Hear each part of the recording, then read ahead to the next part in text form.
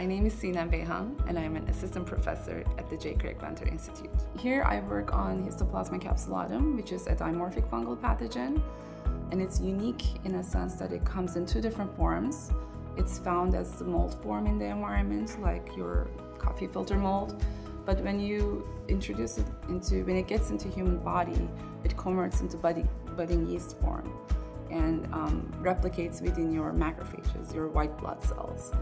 So thereby it can subvert your immune system and continue to proliferate and cause disease. So fungal diseases are different than bacterial in a sense that our cells are very similar to fungal cells. So there are fewer antifungals available, and when we have them, they're actually more toxic than most of the antibiotics. So that's why the treatment is longer, and it can be more toxic to the people whose immune systems are already compromised.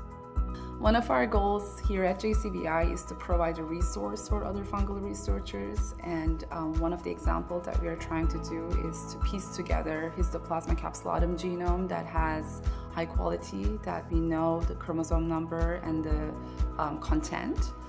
And the other approach we are taking is doing molecular studies, genetics, and trying to delete genes and study their function to understand if they're important for pathogenesis or the transition between mold and yeast form. I'm fascinated by microorganisms and how they're single-celled, yet they sometimes make decisions like an organism, multicellular organism. And so, especially with histoplasma, it's the single cell that can transition into elaborate mold structures, or the yeast form, and it can sense the environment. And so I'm very driven by the mechanisms that allows microorganisms to sense their environment and respond.